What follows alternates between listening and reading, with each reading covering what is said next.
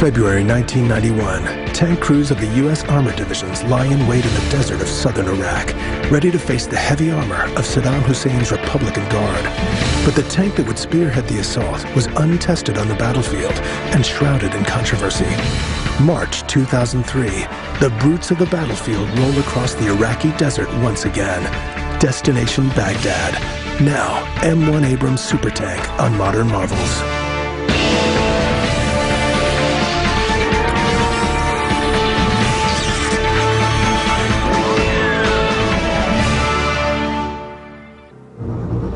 The development of the battle tank revolutionized warfare. They were designed to break the stalemate in the trenches of the First World War. But during World War II, the tank came of age. Fast-moving panzers led the Nazis' stunning blitzkrieg victories of 1940. In 1941, more than 3,500 German panzers led the Nazi invasion of Soviet Russia. The Russian T-34, the standard battle tank of the Soviet Army, was produced in tens of thousands in Tankograd, a huge new specialized production center hidden deep in Siberia. These superb machines, a match for almost anything the Germans had, led the Russian advance from Kursk to Berlin.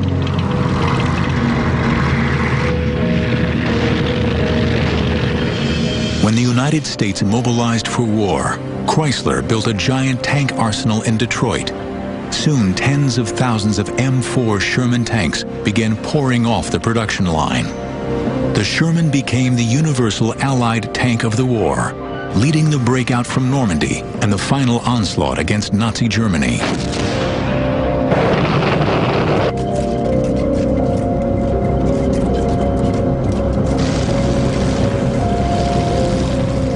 First sight of a Sherman, there it was, a huge tank, a veritable Rolls Royce compared with what we've been used to. We knew we had the arsenal of democracy. The pride was that Americans could do it. We can manufacture these tanks. And we were told they were good tanks and they would help us win the war. In late 1944, the German High Command concentrated their war industry on the development of superior weapons. In an intensive effort to defeat the Allied forces, they produced heavier and heavier tanks like the Tiger and the King Tiger. These tanks were feared by the Allies, but there were too few of them to turn the tide of war. The design of tanks had always been a compromise between armor, firepower, and mobility. The heavier the armor, the better the protection, but slower the speed. The bigger the gun, the heavier the casing needed to carry it.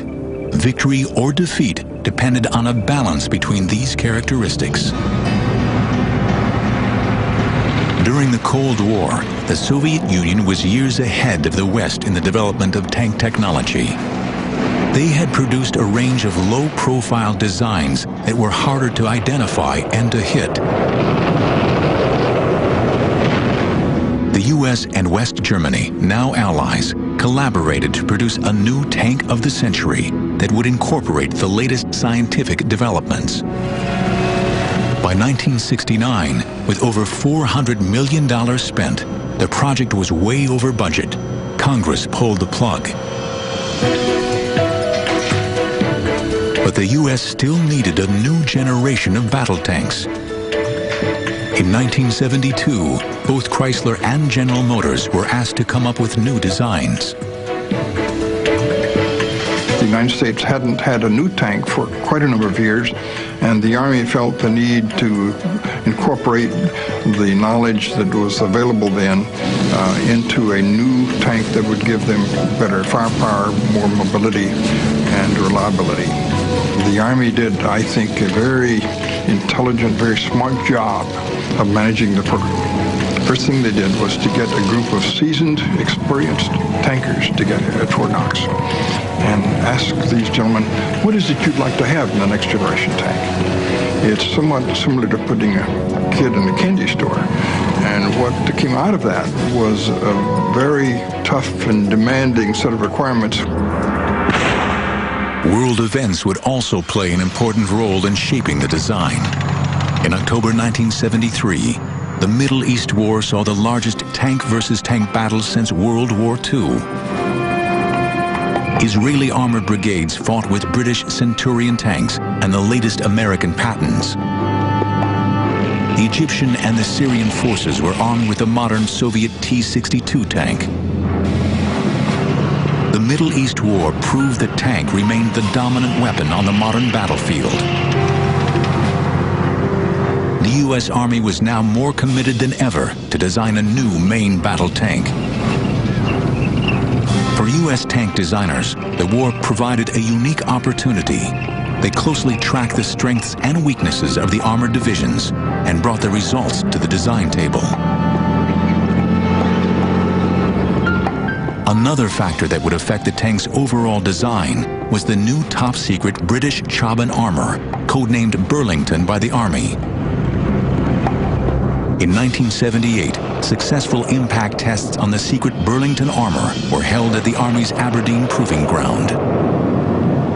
There are two basic kinds of tank ammunition.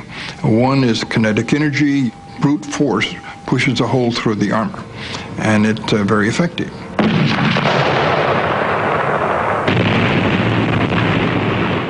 The other type of anti-tank round is called a chemical energy round.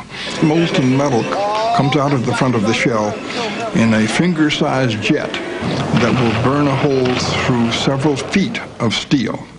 Now, how can we defeat both? Well, the Chaban armor did that.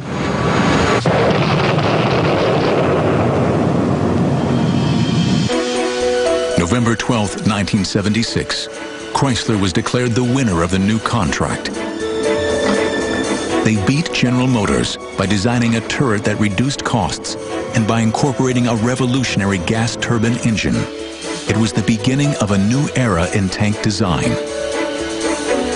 I recall very well the announcement that we had won, and I stepped on top of a drafting table, and I can still feel the resounding applause, knowing that the Army had chosen our group to proceed with it, and it was just a moment of elation that was hard to capture in words. But the real winner was the U.S. Army. In just 2 years, they made a sensational leap forward in tank technology.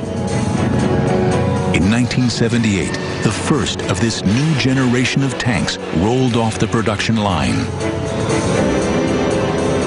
The M1 Abrams Supertank was born.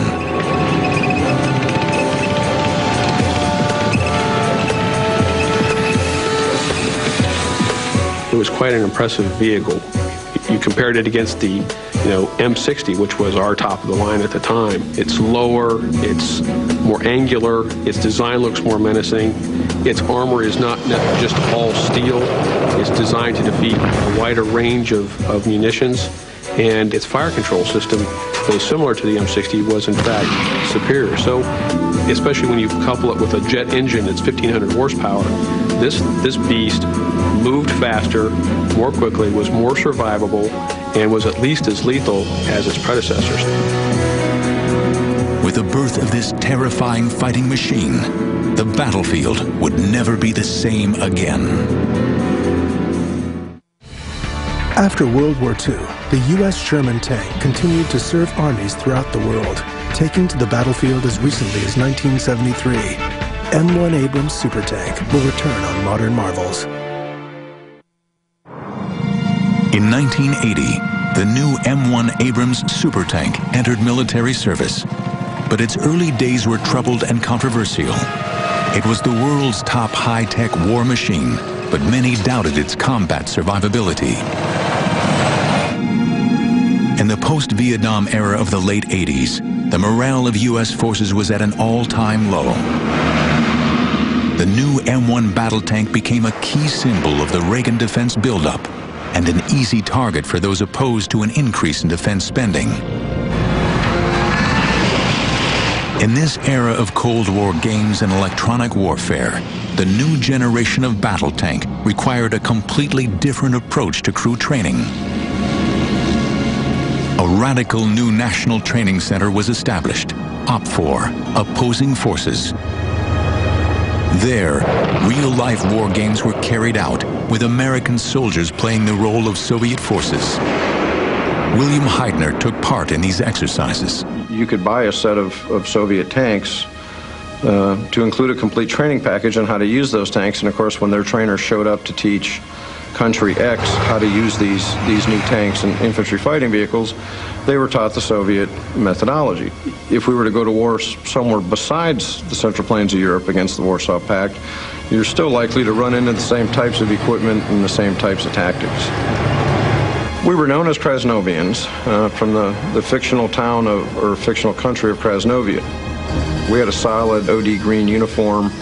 We would wear a Russian-style rank insignia and a Russian-style epaulet and branch insignia on our collars. The aim was to replicate combat as close as possible without spilling blood. To operate effectively as a team, modern tank crews require both a highly technical skill base and the mental agility to change roles if necessary when under fire. The training had to be improved because, you know, you have a faster tank, it traverses faster, it shoots faster. You have a knee switch, you have your elevation uncoupled. The training had to be more intense. The gunner skills necessary, taking a proper sight picture. All these things had to be done in order to master that tank because it was fast. We were like a family. Your tank crew is your family. You're going through the same thing. You're experiencing everything the next guy is. You know, it's not like, hey, he's got a Mercedes and I got a Pinto or something, you know. It's just, you're all quite equal, regardless of the rank. The Abrams has a crew of 4. The commander sits above and behind the gunner in the main turret compartment, with the loader to their left. The driver sits alone in the front of the tank. The driver now had to focus on driving with buttoned up and getting used to the speed, because a lot of drivers during nighttime engagements or during the night would run so fast down a course road that they would lose track of where they were. You had to practice with him the proper platform in order for him to maintain a stable platform to allow the crew to shoot well and then also keep us on a course road. The loader had to be skilled in his position. He had to be able to pop that door open after the round was fired, pull around, load it, get it armed. So we're looking for 3 seconds, 3 to 4, that's what we wanted.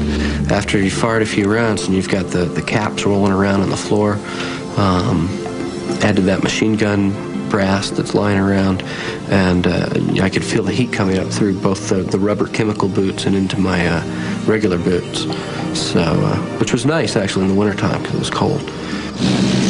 The commander has 6 periscopes that provide 360-degree vision. The thing with the periscopes is certainly you can navigate and fight down, but you still don't get all of the panorama, if you will, of being out and looking left and right to your tanks. But in addition, they have what they call a commander's independent viewer, where you have your own thermal device that you can swing left or right, and it's made it easier to be down inside the tank as opposed to outside.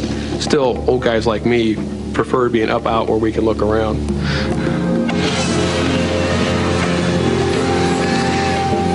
In the M1 Abrams, the gunner uses a thermal imaging system along with a laser rangefinder for extraordinarily accurate fire.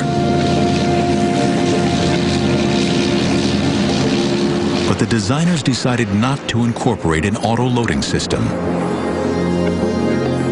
If you put an autoloader in there with some 100-plus parts, how can that be as reliable as a single individual who's manhandling and loading the ammunition manually?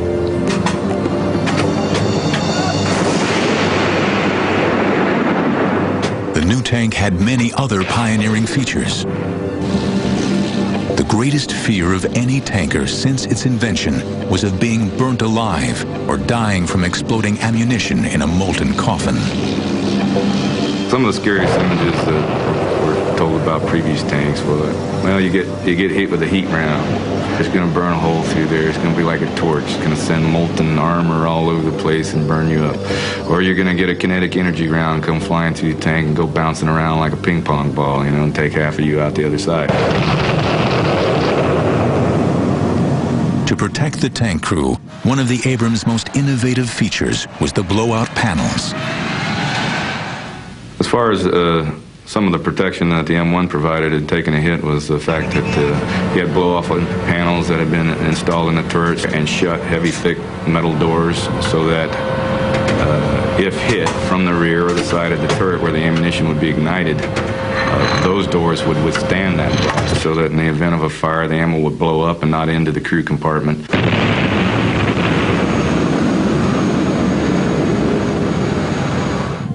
For night vision, the driver uses an image intensifier starlight periscope. This enables a crew to engage targets rapidly and successfully, despite the darkness of night or daytime battlefield conditions of dust and smoke. Early models of the Abrams weighed in at 60 tons. They were powered by a gas turbine engine and could travel up to 45 miles per hour. The engine was much quieter and easier to maintain, and with no smoke signature, the tank was much harder to detect. Early models had a 105mm cannon, but in the mid-80s, this was replaced by a much more powerful German-made 120mm main gun. The Abrams incorporated everything that latest advanced technology could offer. But it still had its critics. It was accused of being a gas guzzler, of being too heavy to transport to a new theater of war, and at $4.3 million apiece of being far too expensive. During the Cold War, the Abrams was intended as one of the key defensive weapons to protect Europe from a Soviet-led attack by the communist bloc. In September 1982, during the NATO war games in Germany, the Abrams made its tactical debut. The impressive accuracy of the Abrams demonstrated its outstanding ability in a world of electronic warfare as a hunter and a killer. It was a turning point in armored warfare. We knew we had a winner across NATO probably 3 or 4 years into service, I would say by the mid-80s. The tank could be doing 25 or 30 miles an hour over terrain, and you are literally shooting on the move. And when it could demonstrate that capability, that was when I think military professionals certainly realized that this is a fine armored vehicle and, in fact, lives up to its bargain. What we didn't know was exactly how it matched up against its adversaries. By the late 1980s, the Cold War was coming to an end, and the tank was still untested in a real field of battle. All of that was about to change. The Abrams baptism of fire would be in a very different conflict, a war that would reshape U.S. foreign policy, the echoes of which are with us today, the Gulf War. The M1 Abrams is so heavy that the largest cargo aircraft in the U.S. Air Force, the C-5 Galaxy, can only handle 1 tank per trip. M1 Abrams Supertank will return on Modern Marvels. For over 10 years, the Abrams remained untested in the field of battle. Critics blasted its high production costs and questioned the combat survivability of its electronic warfare systems. But the Abrams was about to enter its trial by fire. Beginning in 1980, Iraq and Iran had fought each other in a long and bloody war. Hundreds of thousands of people lost their lives or were horribly mutilated.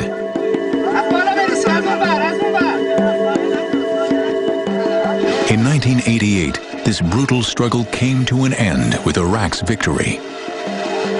Saddam Hussein, the Iraqi dictator, built up a formidable war machine supplied by both the West and by the Soviets.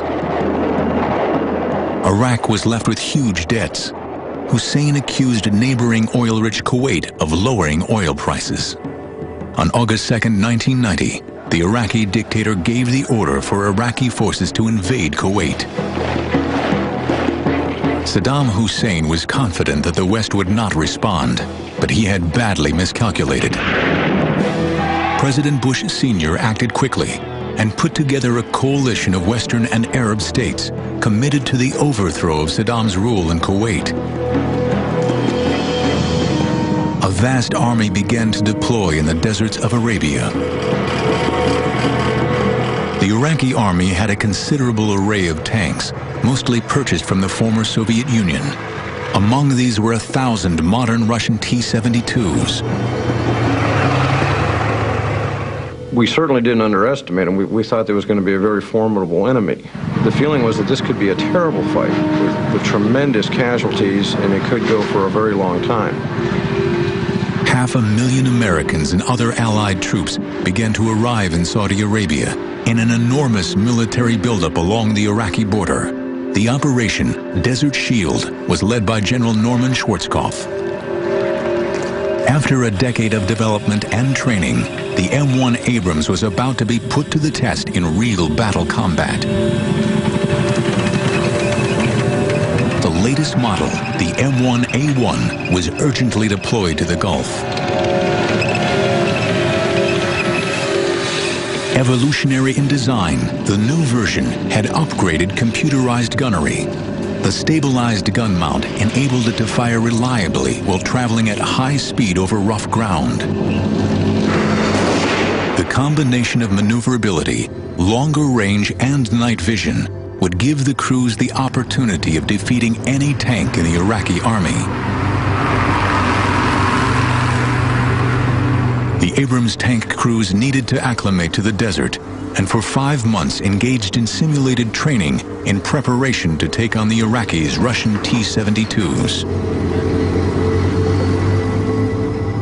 Dan Miller, captain of Iron Troop, had spent 5 years on war games, training to fight on the Central Plains of Germany. We had trained to fight the Warsaw Pact, so when we were discovering that we were going to Saudi Arabia, it was surprising. It wasn't so much that we were concerned, hey, we trained to fight these guys, now we're going to go fight the Iraqis. But hey, at least we're going to get in there and get in the fight, because that's soldiers typically want to ride to the sound of the guns. That's typical reactions. Went out into the desert and spent the next 5 months camped on our tanks in the desert waiting. We were out there through the holidays and through Christmas and New Year's and right up into the New Year. We spent a lot of time maneuvering in the desert, practicing. Especially with me coming out of basic training, I couldn't tell a tank cannon from a 50 caliber machine gun. I mean, I didn't know any of this stuff. But spending those 5 months out in the desert really gave us a chance to hone our skills. The tactics of we're going to change the long-range gunnery. We knew that. We're shooting across a flat plain. And we were moving in different formations than we ever moved before on the scale of vehicles that had not been done before. On January 16th, 1991, the air war against Iraq began. Over succeeding weeks, the high-precision aerial onslaught pummeled Iraq's military infrastructure. But Iraq's huge army, estimated at about 1 million men, remained undefeated on the ground.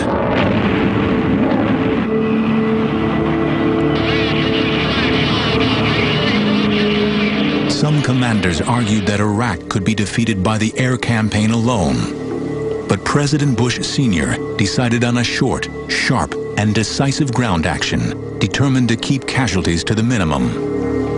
The commanders now maneuvered men and machines into position. The new and unproven Abrams main battle tank was placed right on the front line. For the men who would crew these tanks, the battle ahead stirred very different emotions. My personal fear was that I would make a bad decision that would get my guys hurt or killed. I was more worried about that than I was about, personal fear of getting hurt or whatever.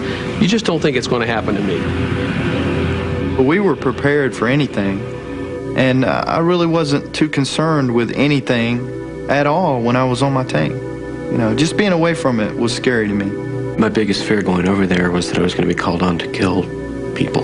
That, you know, I'd find myself in some village in Iraq somewhere gunning down, you know, children armed with RPGs or something like that. And you know, I don't think 18-year-olds, 19-year-olds think about the danger to themselves. I can't get hurt. Yeah. But the tank's critics remained vocal. Many believed that the Abrams would simply jam up in the sands of the desert. Under Saddam's threat of engaging the coalition in the mother of all battles, the young tank crews led their M1s onto the battlefield. The latest version of the Abrams tank incorporates steel-encased, depleted uranium armor and is protected against nuclear, biological, and chemical warfare. M1 Abrams Supertank will return on Modern Marvels. For 5 months, the coalition forces had practiced, patrolled, and maneuvered in preparation for battle. Desert Shield would soon no longer be an air war. For the Abrams crews, the days of simulated combat were over. 1 mile. The Iraqi army had been worn down by constant attacks from the coalition airstrikes. Conscripts stuck out in foxholes in the desert front line had little will left to fight. Only the elite Republican Guard was ready and eager to take on the West, with a force of 100,000 men and 1,000 tanks. At 4 a.m. on February 24, 1991, the ground war was launched. Operation Desert Storm. 3, 2, 1, fire, fire, war. 2 Marine divisions first attacked from the south, quickly penetrating what was known as the Saddam Line. They made rapid progress towards Kuwait City, slowed only by the sheer numbers of prisoners on the battlefield. Bad weather and smoke from the oil fields the Iraqis had set on fire obscured the desert.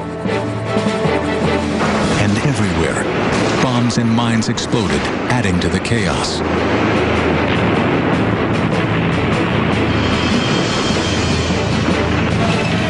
Dan Miller's cavalry troop was given a deadly mission: to seek, find, and engage the enemy.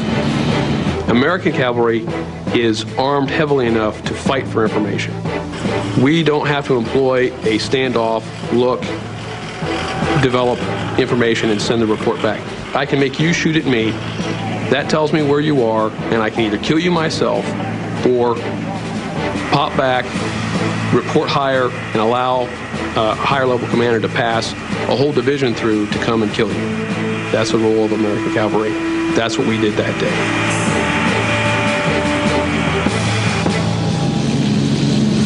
On February 26th, the first major tank engagement took place. The Battle of 73 Easting began with well-dug-in units of the Republican Guard. The Abrams tanks of Eagle Troop 2 Armored Cavalry led the assault by using their thermal visioning to identify the Iraqi tanks.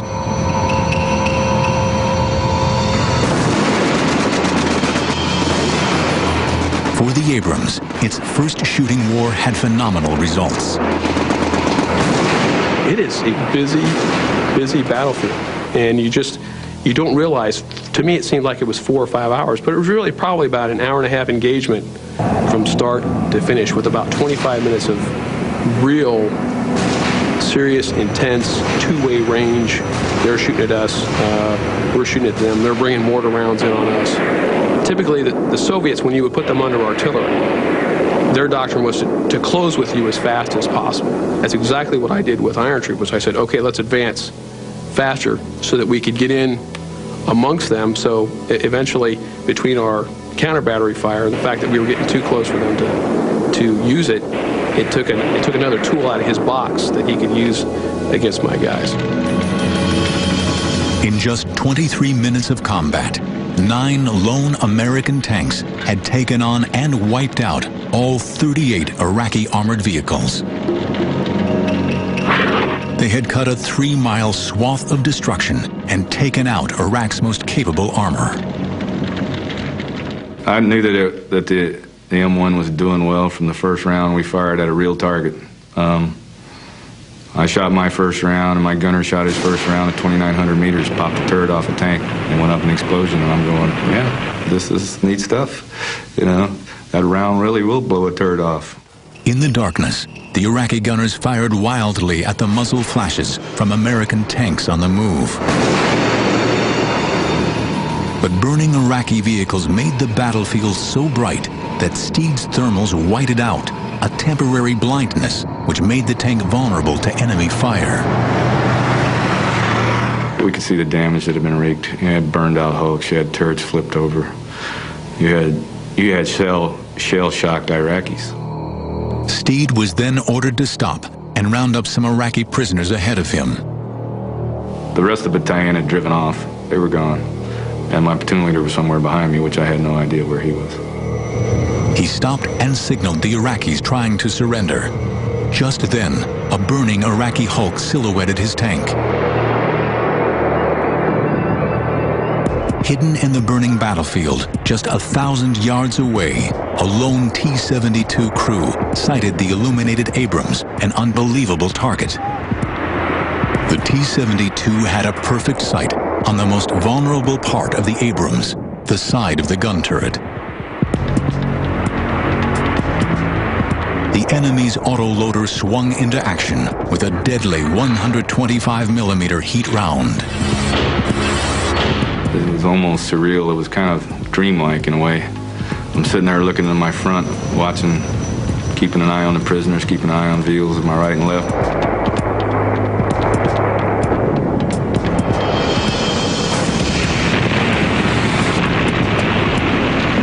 The round came in the left side of the tank. My loader got hit in the legs, and he crawled over the side. By the time Steed regained consciousness, the fire extinguishers had worked, but the tank was still an easy target and in danger of exploding.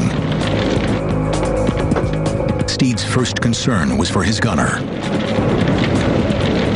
My gunner was trying to come up in front of me because the black smoke was pouring out of the vehicle, and I was trying to get him under control so that we could get up on top and see what's wrong. So I reached down in there to get him. I turned around and noticed my blast doors were open. I was concerned about ammunition being cooked off. So I tried to push it shut. I was able to close the door, get it resecured. We got him out. I had a long spaghetti cord, so I could still talk on the radio, so I was talking to my commander, explaining to him that we'd been hit, and giving him a status on my people. And then I went back to the tank trying to get it started because we needed to ride out of there. All the warning lights, everything was lit up. It would turn over, but it wouldn't crank. So at that point, we started trying to figure out how are we going to get out of here. Steed and his injured crew were in serious danger. After hiding from the enemy at the rear of the tank for nearly an hour, one of Steed's platoons sighted the stricken Abrams and came to their aid. I was kind of pissed. You know, I was pissed I was in a position that caused this to begin with. And it was fair to say that I wanted to continue to do more to keep that from happening to somebody else. With his wounded crew safe, Steed insisted on taking command of the tank, and he returned to the battle. For his heroic action, Tony Steed was later awarded the Bronze Star for valor. It's been obvious since tank warfare began to me, but you don't stop a rolling tank in the middle of a battle area. We're not POW wagons. So that changed the SOP real quick like. Now, within the platoon, within the unit, within the battalion, new orders were issued so that wouldn't happen again. At dawn the following morning, the Iraqi army appeared to be withdrawing to the north towards Basra. But the tanks of the Republican Guard had dug in behind a 6-mile ridge of high ground.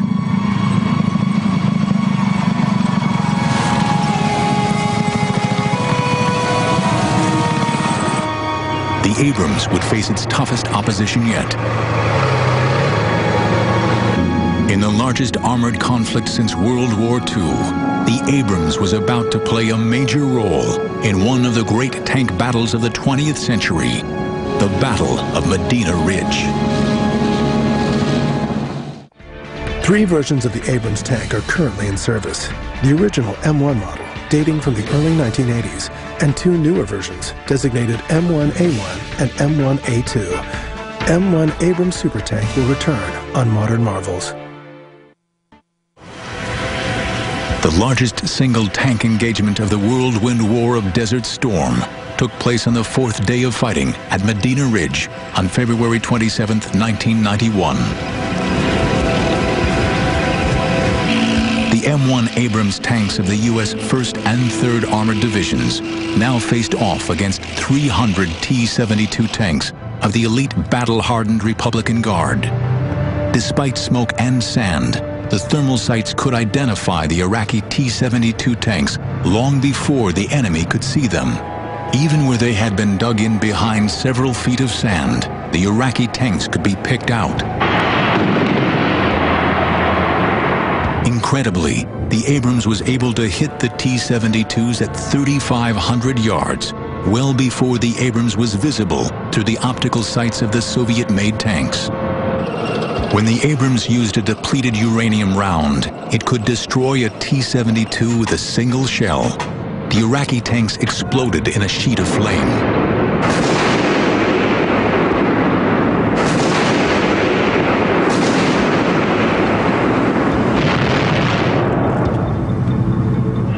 Iraqi tank crews tried firing back at the Abrams tanks when they could see them, but they were out of range.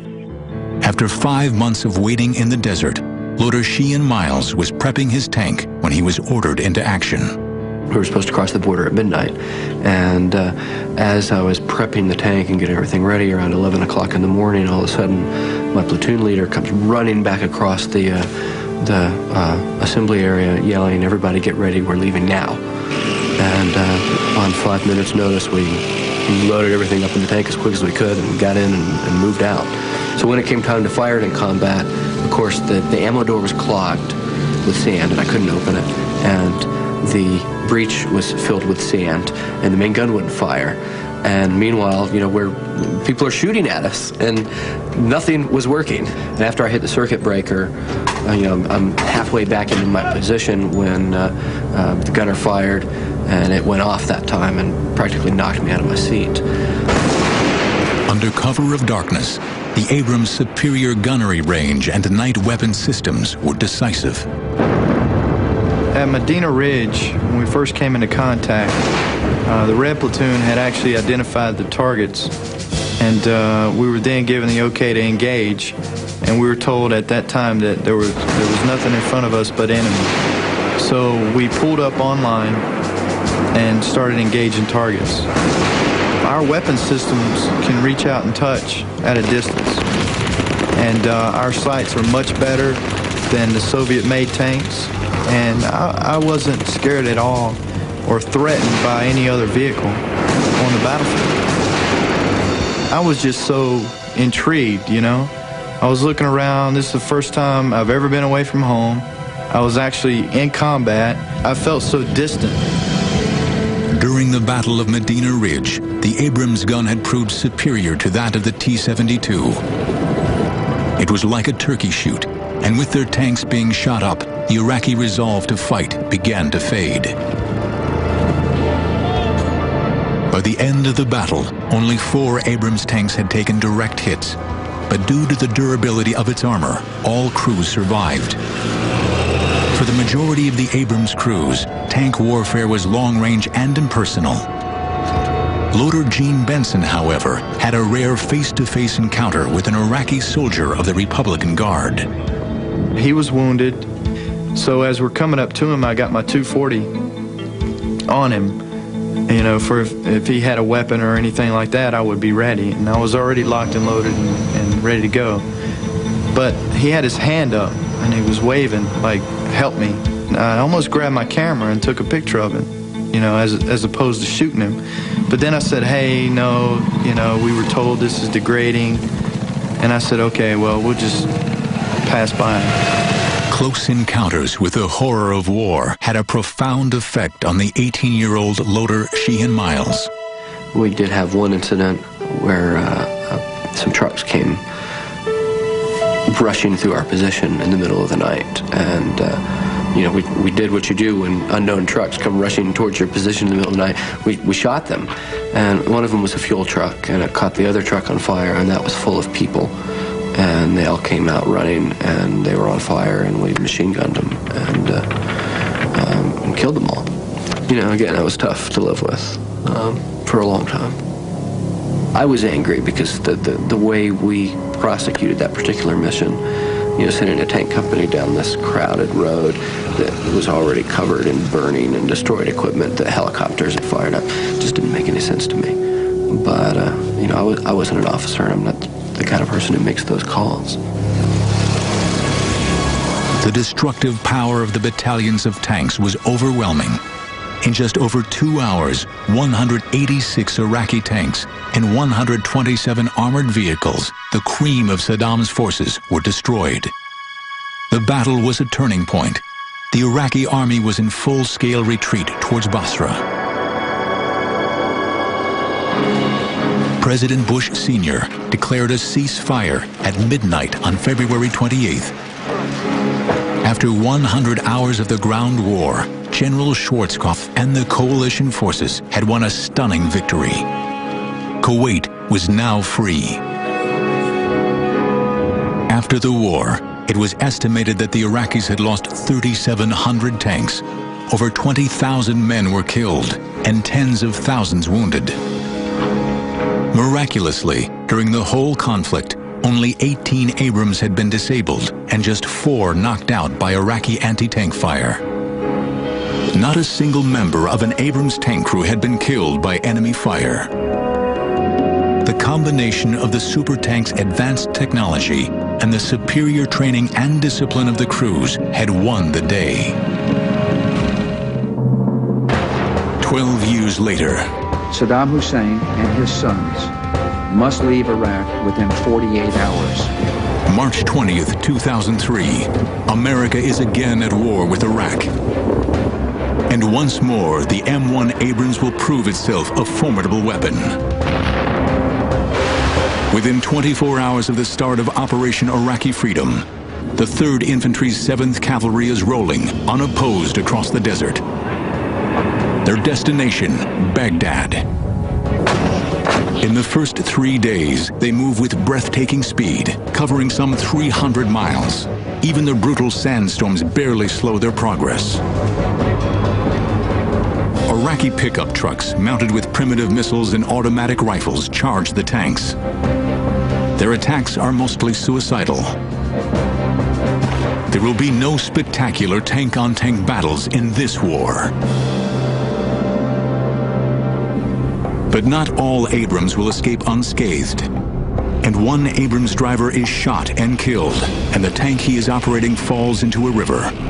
His entire crew perishes with him. After days of intense aerial bombardment, the M1 Abrams rolls into Saddam International Airport, enters the grounds of a presidential palace, and then moves into the heart of the city. This is psychological warfare. The Army calls it Thunder Run. After only 3 weeks, the war is declared over. And the legacy of the M1 Abrams is secure. We all know that the M1's strengths are its armor, its maneuverability. You can fire offensively or defensively. It was just awesome. After all that happened, I would say that the Abrams survivability, A number one. It kept my crew from getting killed.